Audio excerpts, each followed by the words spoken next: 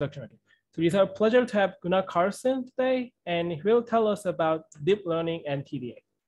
Okay, thank you very much. I'm really glad this meeting is going on. It's an exciting bunch of talks.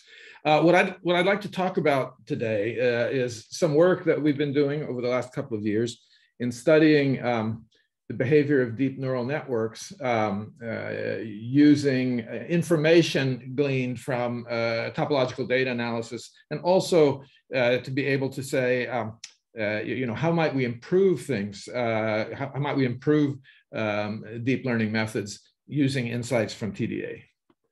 So let's see here. So what is deep learning? It's a methodology based on neural networks. Neural networks are directed graphs that define computations, and I'll talk a little bit about that. But the key thing is it's produced outstanding, I would say sometimes things I would have regarded as miraculous classification results for complex data types, such as images, text, and molecules. So with images, for example, you can take a data set consisting of images, say of handwritten digits, called MNIST, that would be one, and classify the digits extremely accurately. So classify which one it is. There are, however, so the results, as I say, are spectacular. There are some problems, though. The first problem is adversarial examples. So if you think about the AI that's needed for autonomous vehicles, one of the things that's needed there is the ability to read speed limit signs. So in a recent example, or a recent thing that happened, was that there was a speed limit sign that was supposed to be a 35. But the central prong in the 3 was a little bit too long. And so the AI that had learned to read exact speed limit signs missed it and read it as an 85, which is an obvious problem here with that one can't have. It's a general lack of transparency. So, that it's hard to know what's going on inside the neural network. One sort of sees that one gets good results coming out, but one doesn't know how it works. And that's really a problem in many key domains. So particularly the regulated ones. So think about financial regulation, healthcare, and so on. If you don't understand what the computation is doing, that's really problematic. And we'd like to be able to learn maybe more complex models than just classifiers. So neural networks are a method that is sort of motivated by one's understanding of the behavior of the human or mammalian nervous system. So that system performs computations in a sense, and it does so using a collection of neurons and then a collection of edges between neurons, where the effect on a given neuron is determined not only by where it itself is, but also by its neighbors using some kind of formula or some kind of process. And so that's the thinking, that computation should be done in that same way. So here's an example. This is a so-called feed-forward neural network. In this case, and it's called fully connected, because what you'll notice is that it's divided up into layers. So it's a directed graph. The layers, there's an input layer, which is where you actually have your the input from the data set. There are the 2 hidden layers which perform the computations, and then the third is an output layer, which is an answer to some question that you have about your data. So think of the input layer, for example, as being the images in this MNIST data set, and the output layer would then be a digit between 0 and 9. Now, these hidden layers are neurons, are thought of as neurons, and you'll notice that if I take, for example, if I take, for example, this node up here, it is a node which is going to receive or going to compute something. And what it's going to compute is a formula of these 3 nodes, which are the 3 nodes that connect to it. So the formula is often there are various ways one can do that formula, but it should be symmetric in the, in the neurons. And importantly, each edge has attached to it a weight. So, which is a number. And so the formula actually depends on the weights on the edges coming in, together with the values, the activations at the nodes that are at the tail of those edges. Those weights are things that's what's being allowed to vary here. And so I attempt to optimize the computation or optimize for performing the prediction or the classification or whatever by choosing via an optimization algorithm the weights on these edges. And similarly here in hidden layer 2, the same thing happens. Each node there is connected to every node in the preceding layer, and so that's the computation that you get. So this is a computation graph. One should think of the weights as somehow coefficients in a formula, but the formula is quite large. And for the real neural, I mean, this is a small toy example. For the real one, it's much worse. Okay, so anyway, this is kind of a summary of what I just said. So you have these the weights being assigned to the directed edges. The network is trained by an optimization algorithm. The optimization algorithm is a form of gradient descent acting on a set of weights. Okay, so what I showed you was what I would call a fully connected feed-forward neural network. It was fully connected in that every node in a given layer was connected to every node in the preceding layer. Now, you might want to, if you do that, you get very, very large networks, which are very hard to compute with fairly soon. But not only that, it is also that you might want to guide the learning in a certain way. And so that's what's accomplished with what are called convolutional neural networks. So I'm going to describe that for you here in a little bit. So the structure of the network is adapted to specific cases. So if I have images, for example, the structure of the network is going to be determined by the fact that the input comes in a 2D rectangular array. And similarly, text would be 1D arrays. Where you have sentences which are have tokens in each one for the words, or a time series. So here's the convolutional neural network, and let me describe. There are two aspects to it. So you'll see here we have the layers, but notice that the layers are given as squares or rectangles. And so we're going to make two restrictions on the connections now. We're not going to draw any connections between, say, an input node up in the upper left and in the next layer, a pixel in the lower right. In fact, what we're going to insist on is that each pixel in the first layer, that is to say, not the input layer, but the first layer, is connected only to those input pixels which are within a small box around it. In fact, maybe even a 3x3 box. And so that's what I would call a locality condition. And that is building in the intuition that what we want to learn kind of local conditions. We don't believe that in these images there are going to be huge connections between points that are very far apart. Now, this is appropriate for many things here, many natural images, the things that we're talking about. But that's a condition that one might want to revisit at some point for some more exotic class of images. The second point, though, is the convolutional condition. So if you notice that that second layer there, the one labeled feature maps 20x20, that thing consists of several slices, each of which is a grid. And so the requirement that we want to build in here, or the thing that we want to have, is that if I have a cat in the upper left-hand corner or a cat in the lower right-hand corner of the image, I'd like to recognize them the same way. And so the way that you do that is if you take that first slice, the one in front in the 20x20 feature maps thing, and I have the weights for a pixel, for a given pixel there coming in, then what I want to say is that if I take a different pixel and take its box coming back, the weights are going to be the same. So it's an equivariance or homogeneity condition that says that actually I want to learn to distinguish objects independent of their position. So, of course, the weights can vary as I move from slice to slice, but within each slice, they don't change. So here's a question.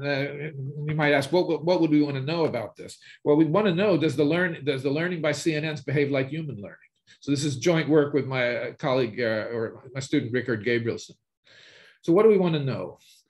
we want to know, can we see similarities to what we've found in image patch data? So I'll recall or tell you briefly what we found in a statistical study of image patch data that we did some 15 years ago. We might ask, what happens as the network learns? And what are the responsibilities of the various layers? So I want to have ways of kind of addressing those questions, trying to understand them. So here is the study that we did, the description of a study that we did on a data set of 3x3 patches in natural images. This data set came from David Mumford and his group at Brown University.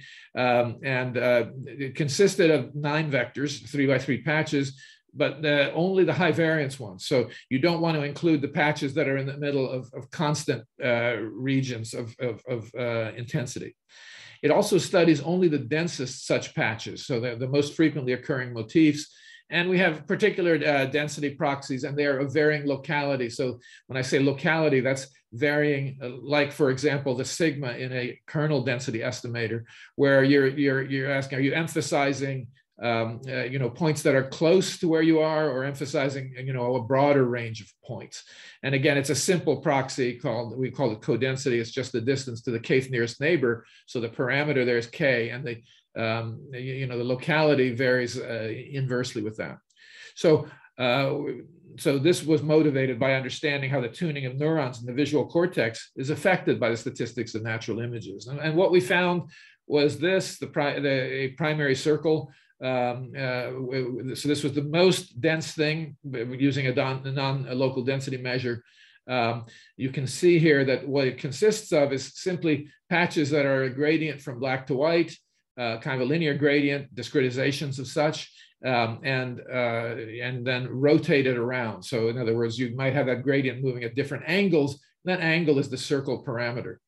Now, we thought that what we would do is say, well, let's actually take a more local, more precise density estimator, and let's see if we get the same thing, which is what we thought we would get. But in fact, we found this. We found a model that includes, yes, that primary circle, which was kind of the linear thresholds or the linear gradients. But we also found 2 other things of reasonable density. And so what you can see here is that those are transitions where I'm transitioning from, say, on the left there, a vertical linear gradient to something which is, instead, a black line in the middle of a white region. And so that's kind of an interesting transition. That kind of, in a rough qualitative sense, this is actually transitioning from a linear to a pure quadratic. Those things there, the lines in the middle of a black line in the middle of a white region and a white line in the middle of a black region can be thought of as discretized quadratics. Similarly, on the right there, you've got your horizontal ones. You'll notice that the 3 things, the 2 secondary circles don't intersect each other, but both of them intersect the primary circle in 2 points, as is kind of indicated by the coloring there. Okay, so that's an interesting model. It turns out that when I glue the circles together like that, that has a first Betti number of 5. And in fact, that is how we found them. And now you could ask, so can I take that 3-circle model and extend it, relax the thresholding a little bit and hope to get a 2-dimensional model? The answer is that you can, and you get this object, familiar object, Klein model. You can see here that the upper edge and the lower edge you get connected in a straightforward way without any kind of twisting. So so for example, let's see here, this point right here and this point are the same. This point and this point are the same. On the other hand, here, this point and this point are the same. And so there's a twist there. So this is a Klein model. And you can see the red there is that primary circle that we saw before. And then the 2 yellow and green are the 2 secondary circles. Okay, so now let me just remark what this has to do with, with neuroscience, if you like. So the primary visual cortex is the lowest level processing unit beyond the retina. There are higher levels that perform more abstract tasks called V2, V4, et cetera, et cetera. Work from 60 years ago by Hubel and Wiesel show that individual neurons detect edges and lines. So this is so an edge being those primary circle things, which says, oh, there are two sides. I'm transitioning from white to black, and but there are also other neurons that detect that those points on the secondary circles, the lines going at a certain angle between, in the middle of a white region.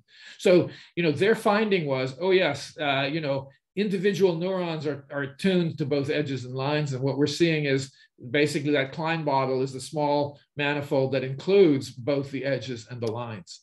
So this is consistent with the idea of compression of frequently occurring signals, because tuning an individual neuron to something rather than an array of neurons to something. If I tune an individual neuron, it says I must see that often because I want to capture it quickly and simply. And so the visual pathway here consists here of, you can see the retina is in front there. You pass it immediately to V1, which has got the edges and lines in it. And then you have the higher order, with bigger receptive fields, V2, V4, and IT, which capture more complex object types. So I'm going to show you some mapper pictures. I'll just remind you, I suspect people here are familiar with this, but mapper is a way that we build network models for data. So we apply a projection, one or more projections to the data set. Here it's the Y coordinate, but normally it's something more statistically meaningful, like density measures, like centrality measures, like linear machine learning coordinates, like principal component analysis. So we use the projection to bin the data into overlapping bins like this, and then we cluster each bin using a fixed clustering method, or you could use whatever you like, whatever your heuristic is going to be for clustering. And so what that does for us is it builds now a collection of nodes. So you could say, well, this is a clustering, this is a collection of pieces. That's interesting, it's fine, but let's remember it's a soft clustering. So here, because the bins overlap, so do these clusters. And you can see on the left there that the orange and both the top slot or the top bin and the second bin, those are identical. And so what we're going to do is we're going to have not just a clustering, but a geometry on the clusters, because we're going to connect things where the clusters overlap. And so here you see we've gotten sort of a rough picture of the data set. Here it works perfectly. It doesn't always work this perfectly, but it's quite useful in many situations. So, and just to summarize here, topological modeling. Topological modeling now is when we take a mathematical modeling, it doesn't have to always be about equations. Instead the output could be a graph, a network, or it's not just visualization, although it can be, of course, because you lay it out on a screen, but it has many capabilities, including selection, segmentation of the graph, selecting subpoints with point and click methods, coloring by quantities of interest, such as revenue in the case of a financial data set, or survival in the case of a medical one. It's got the ability to explain and justify differences between groups that one has selected, or between the group and background. And there are also methods for building topological features from it, and also model assessment and improvement. So here's what we did. We said, look, let's take a neural network, a convolutional neural network, and train it on MNIST. So this is a data set of these digits 0 through 9. And we built a very simplest little neural net. And what we did is we said, look, we're going to take all the weight vectors. So let me remind you, in that convolutional neural net, each node is connected to 9 neighboring nodes in the previous layer. And so when you do that, you get a vector that's a 9 vector, just like those image patch vectors that we said. And so what we did is we treated those just the same as those image patch data had been treated. So that meant we filtered out things which didn't vary very much. And we kept only the things that had a great deal of variance, and then also the most frequently occurring ones. So the mapper picture of those is there on the left. You can see it. And so that's definitely a very nice primary circle. You can even see that the weight vectors look roughly like what we had there in the primary circle. But you might say, well, what's this mapper thing? Is it meaningful? Maybe you just sort of tuned it to get what you wanted, and so forth and so on. Well, the persistent homology barcodes are there on the right, where you can see that what we're getting, yes, the space is connected, but also there's a pretty strong signal for a circle. So that's further confirmation, if you like, that this picture is the right one. Now, one of the things that I mentioned before that one wants to know about a neural network is how does it do its learning? So in this case, here's a way of doing that. Take the, after 100 iterations, 200, 400, 500, and so forth, more and more number of iterations, what is the concentration of these weight vectors? What do the mapper outputs of those look like? And so here, what you've got is you've got some mapper pictures. Now, you'll notice that here, these mostly look like carpets, that is pure two-dimensional things. But we can color them by the number of points in each node. So remember, each node in mapper corresponds to a collection of data points. That means collection of these images. And so what you can see is maybe you don't always see a circle per se, but you certainly see that the red stuff corresponds to a circle. So let me run through it. You'll notice that that top layer, the first layer, starts out kind of randomly. But then as you move to the right, you see that the primary circle starts forming pretty rapidly. After 200 iterations, even 400 iterations, you see an honest circle with concentrations around 500, though the circle starts to degrade. And then it continues to degrade. And in fact, what it's doing is, as you can see, after 1,000 iterations, it's capturing something in the middle there, which is kind of a black bullseye in the middle of a less dark region. So that's a more complex feature, if you like. And what's odd here is that it's being captured at the early stages in the first layer. And so anyway, it degrades. And so what you keep is the 4 north, south, east, and west points, it turns out, on your primary circle. But then you have this thing in the middle, which needs to get captured. What's happening in the second layer then is quite interesting. You'll notice that not much is happening for the first 500 iterations. But at about 500 iterations, you see that it starts to concentrate and move toward the boundary. It's starting to create a primary circle in the second layer. And that happens essentially exactly when the first layer is starting to degrade. And so after 1,000, you can see it's more pronounced. And after 2,000, it's really quite pronounced. And so here, what's happened is that you've actually gotten a counterintuitive thing, which is where a higher order feature is captured early. That's not what happens in the human visual system. It's also not what happens in a deeper network, as I'll show you here in a minute. So we believe that in this case, this is an illustration of a way of analyzing what goes on. But in this case, we believe that it's kind of anomalous, and it's probably anomalous because the network simply isn't deep enough. That is to say, it doesn't have enough layers. Here is this is weight spaces for a more complex data set, so-called CFAR10, which has more complex objects in it, not just characters or digits. And so you can see here that we get our 5-dimensional, or Betty 1 of 5, and this is kind of the 3-circle model appearing here. So that's now here is a much deeper network called VGG16, and here you can see what happens is much more like what one would expect. You'll notice that the first 2 layers are pure primary circle. And then the third layer starts to capture something which is, a secondary circle. And then the 4th and 5th layers capturing a crossing, 7th layer is capturing a crossing and a bullseye.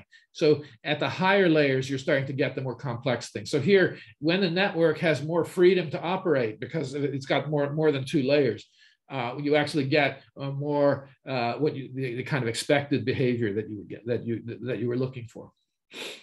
So one thing we said, well, look, let's do this from this understanding here. We see that the neural network is having to learn over and over again the edges and lines. So we're going to hard code those. We're going to feed those as features to a Klein model, feature to a neural network. based both on the primary circle and on the Klein model. So the primary circle would be the edges. So it turns out it allows both speed up and generalization. So it speeds up the learning with a factor of 2 for MNIST, which is a simple data set, and by 3.5x with a more complicated digit data set called SVHN, which is house numbers. Generalization, so training on MNIST and evaluating the model on this SVHN, on the house numbers, doubles the accuracy of the standard method. So it's an interesting fact, which is kind of tells you what's going on, is that with the standard neural network, if you train it so that it's very accurate on MNIST, which is one digit data set, and then evaluate on SVHN, what you get is 10% accuracy, and that's 10% accuracy in a 10-way classification problem. So that's not very good. We show here that generalization can be improved to 22% using these methods. Now we're going to show that you can do even better in another example. Okay, so TDA and deep architecture. So the convolutional situation, basically here, we're saying that there's a geometry on the feature space, and it's a grid geometry. And the question is, how do you use such geometries? Can you use other geometries? So there are 3 ways. But in this particular case, the discovered geometry, as opposed to sort of a predefined one, which is the images, they come, predefined as that. So you can discover a geometry, which we have, the Klein model in a primary circle, and we can use that to design architectures and also do feature selection or feature engineering. And let me just talk about that briefly here, because this is something which doesn't always get talked about. I'm going to talk about feature space modeling. So given a data matrix, you can also consider its transpose. So the rows of the transpose are the features of the data set. And when there are many features, you can't understand them all, and typically, and it's useful to create these mapper models of them, which keep track of sort of the similarity of the features. So it compresses and recognizes correlations among the features, and each row of the original matrix gives a function on the data set, so you can actually color it by color the model of the feature space by the data points. So here's we did an analysis of breast cancer, in the early days of the TDA project. Here we found that there were 3 cohorts in this particular mapper model. Cohort A was one with perfect survival. So everybody there survived the whole length of the study. Cohort B had actually relatively poor prognosis. It includes the more complex and difficult forms of breast cancer. Cohort C was somewhere in between. And what we did here, these data sets consisted of 272 rows and 1,500 columns. The 1,500 columns correspond to genes. And so what we're going to do is we're going to build a mapper model on the genes and color it by the different cohorts. And so that's what you see here. So you can see notice the 3 graphs are the same. These are the models of the genes that occur in this study. You can see that the good survival cohort is blue on the bottom and red on the top. But you can see that the second one, the poor prognosis, has kind of that exactly flipped. And cohort C, the third one, looks like a weaker version of cohort B. It doesn't look like a weaker version of cohort A very much. And so that kind of tells you that cohort A is kind of the anomalous one, or something that needs, something special to happen. Also notice that there are some genes that remain red within those blue cohorts. And so it might be interesting to study those. Similarly, a UCSD microbiome study. This is, one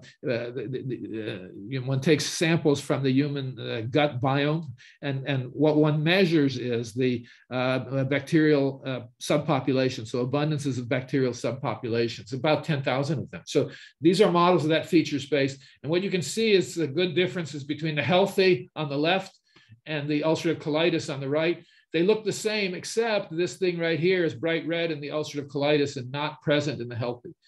And similarly up here, you have Crohn's disease. It looks the same as the healthy, except it's missing this bright red thing. So you can build now, as you can imagine, generalized convolutional neural nets. The key thing that you need is just the decomposition of a vertex set into layers, and then correspondences or relations from the I minus first layer to the ith layer. That produces a directed computation graph, and you can work with it. And so what one might think about here is building an architecture based on the Klein-Bottle findings that would look something where the connections would look something like this. We've experimented with this to put it into the higher layers. It's still, not so obvious what the improvement is, because ultimately this is going to teach you things that are obtained by kind of varying within the Klein-Bottle. The Klein-Bottle itself deals with first and second derivatives, so you get higher order derivatives when you do this.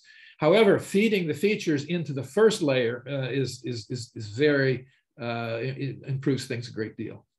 So here, now I'm going to summarize some of the results with topological neural nets that are jointly done with my co-authors here. So this is generalization. So we took MNIST and we added some Gaussian noise to it.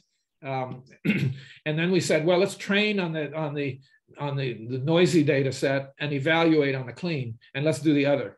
And so what you see here is an ordinary convolutional neural net, in both cases across the top here, where you're training on the MNIST or you're evaluating on the MNIST.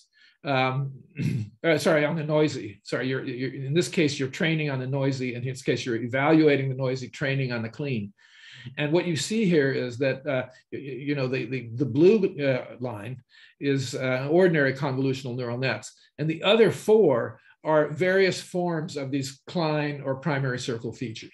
And so you can see that the generalization, actually doesn't occur at all for the ordinary neural net, but it is accomplished using this, the MNIST, using the Klein features. And in particular, the Klein features are the orange and green. As you can see, they get to an accurate, rapidly get to an accuracy, whereas the primary circle, those are the purple and the red. Those don't get there as quickly. You also might remark that, in fact, you're seeing that it's starting to degrade a little bit after you get to your optimum there. And that's a standard thing that one finds with neural networks. You start to lapse into kind of overfitting, and your measure of accuracy, which accounts for overfitting, is seeing that. So in any case, you can see here, in both cases, you really are able to do much better generalization. And similarly, we can take the example we saw before, the MNIST to SVHN generalizability, where you train on, say, SVHN and go and evaluate on MNIST or vice versa.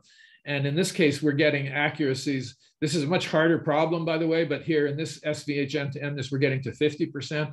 And secondly, when you train on MNIST and get to SVHN, here we're getting up to something like 35% instead of 22%. So there's a great deal of improvement here in this kind of problem as well. So this is different. That previous generalization was taking a given data set and adding noise to it. This is taking one data set and going to an entirely different data set.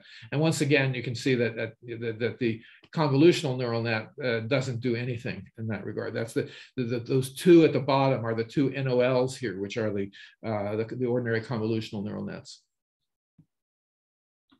Another version of this. And here are the learning rates or learning speeds. And what you can see here is that there's always improvement, but it's not, that dramatic here. Actually, this has something to do with the scaling here. It actually is reasonably compelling because you get to a high degree of accuracy very rapidly here, but then everybody gets to the same place relatively quickly. For SVHN, which is a more complicated data set, you can see the results are much stronger. These are in this case, this kind of pink and red are the ones that we're talking about. And then finally down here at the bottom, a USPS, which is a smaller data set of images, of digits, 16 by 16. And there too, you're getting improved learning. And finally, let me give 2 or 3 minutes to discussing video. So video is a much harder problem than static images, as you would expect. And the question is, well, what's the model to use here? You don't have just your Klein features there for static features. But there's a leap of faith that you can make here. And the leap of faith says, well, I believe that for static images, the Klein bottle is a good gadget to look at. But so what should video be? Well, video should be movements within that. So it should be something like the tangent bundle to the Klein bottle. And so what we said here is, look, let's take the new model here, or the new geometry on this feature space is the tangent bundle to the Klein bottle suitably parametrized. And because that's actually the thing that we built was actually kind of 6-dimensional there. We had to include some stuff for translation. We had to select subparts of it. So if you can imagine within that Klein bottle, you might choose to select only the primary circle and then a couple of secondary circles to evaluate on if you want to do smaller calculations. And in this case here, there are some natural circles coming from rotations and translations and so on that we used. But the main thing was that we then evaluated this, used this on the University of Central Florida video classification data set, which includes humans doing various kinds of tasks and movements and so on. And what we got, in this case, we plugged in these Klein features into a 12-layer ResNet. So this is a fairly deep network, and it's an architecture of a particular kind. And I compared it straight up with a normal network. And you can see that what we get here is, dramatically better. You get rapidly to a 0.7, 70% accuracy, whereas the ordinary layer seems to be stabilizing at around 50% accuracy. Now, what's interesting about this is that many people have kind of worked on this data set, but what they typically do is they say, actually, we're going to try to predict on this data set, but we're going to introduce a lot of features from outside the data set. And we're going to do that by training on a much, much larger collection of images. So they train on other images to get to some features which eventually allow them to predict on this data set and do quite well. But the trouble is that you've used a lot of those, you've required a lot of data to train on it to get there.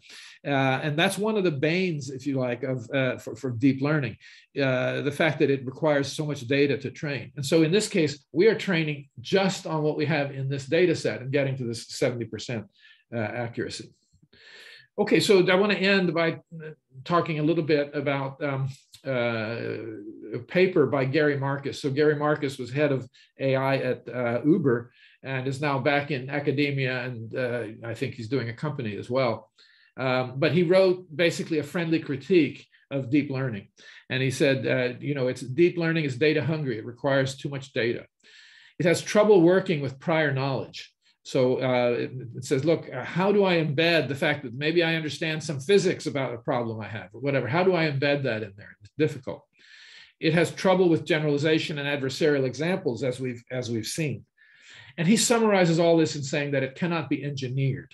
And what he means by engineered is that, there aren't sort of systematic things that you can do where you gradually and iteratively, improve the performance of your neural net, because we don't understand what's going on in there. So at the moment, it is more people trying one idea or another and kind of throwing it up against the wall and see what works.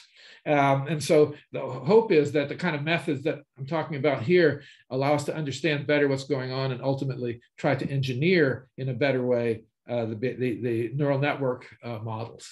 And so with that, I will thank you for your attention and take questions. Thank you. I suggest we unmute ourselves and thank Gunnar for this wonderful talk.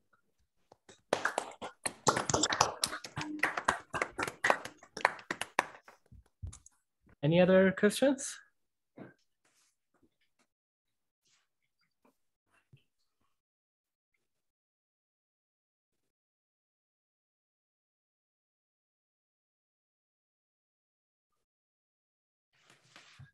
So maybe I have a question. So Gunnar, you used the fact that we understand the data set of, let's say, some patches of images, right? We understand it well with this Klein bottle, with these primary and secondary circles, etc. Is there any other type of data set where we have a similar understanding of their geometry?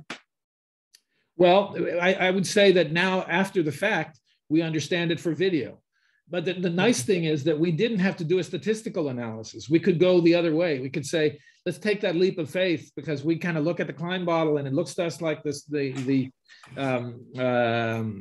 we should be using the motions within that. So we should use the tangent bundle. And there are similar things. So for 3D imaging, there is an analog of the Klein bottle. It's a 3-manifold, kind of an analog of the Klein bottle. And then there's also for 3D video. So all of those things are situations where there's a very natural geometry that one can use. And those 3D things are quite interesting from the point of view of fMRI, for example, brain imaging, which is often voxelized. Difficult, yeah. What I would say is also, I mean, of course, for the individual data sets, I showed for the breast cancer one a data set of genes we showed what structure it has relative to breast cancer, and similarly in that gut biome example. So all those things are sort of mapper models of feature spaces, and I would regard each of those as, say, giving some level of understanding. Okay. But of course, in those cases, it's not as sort of mathematically clean as it would be in the image case. Okay. Thank you. Yeah. And Gunnar, there is another question from chatting. Okay. Can the hidden layers be topologically any manifold? I'm sorry, can the hidden layer what? Can the hidden layers be topologically any manifold?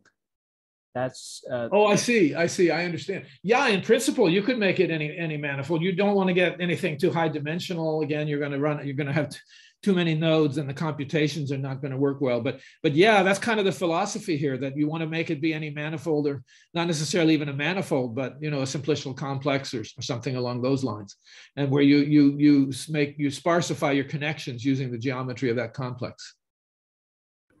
To just follow up this question, is it that the geometry of the layers are similar to the geometry of whatever object we are trying to look at? I'm sorry.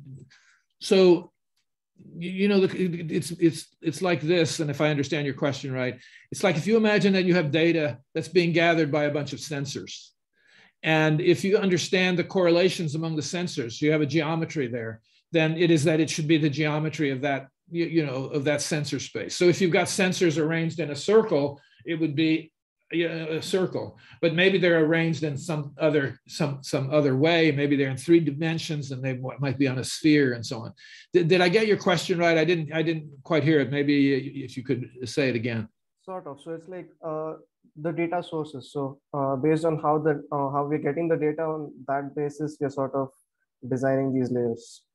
Yes, that's correct. That's correct. So we're using some understanding of the data sources and the geometry of those. So which aspects of the data source are sort of very similar or correlated to other ones, and using that process to do feature engineering. So an interesting other situation would be text, where you could use, for example, a coordinatization, which is just one-hot encoding for the words. And so, you would have a big, if there are, say 500,000 or 1 million words in your dictionary, you would have that many features, but you could impose a geometry on that from something like a thesaurus, where you say, look, this word is a variant of this other word. And so you could impose that geometry and use that for your feature engineering. Now, what's being done is people are saying, actually, I'm going to build some vector models, vector space models, vector embeddings of the words with much lower dimensions. So maybe 300, 400, 500 using something like word2vec. As you may be familiar with. And so that, is another approach. I think we don't fully understand what happens there. It's built entirely out of context information. So which words occur together with which other words. And so what would be very interesting is to attempt to gain more insight into those word2vec kind of models by maybe using mapper, as I described it, on that feature space. Did that get to your question? Yeah. So that means that maybe we could learn the context as a graph or something like that. Correct. Yes, exactly. That we kind of view a graph as being a good way of encoding all the context, or what's happening, the context among the features. Yeah. Wow, nice. Thank you. Thank you.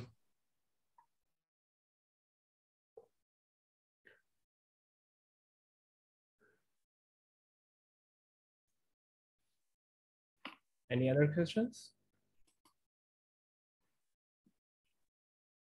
Sorry, yes, just a quick question.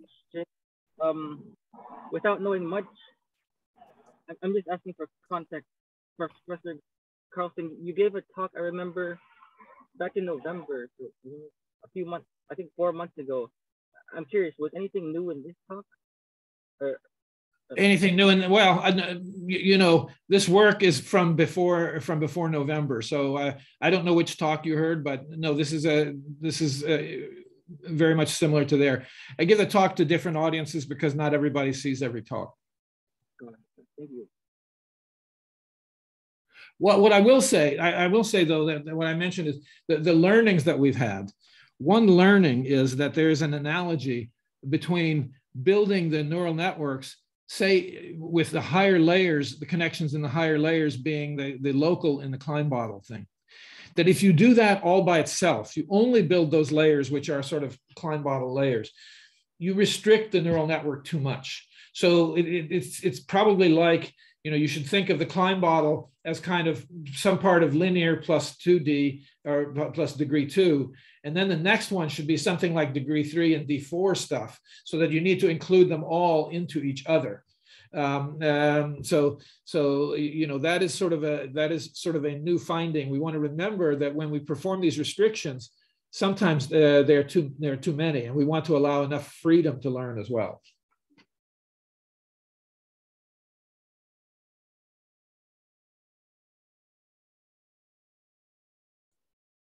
Okay, maybe one more.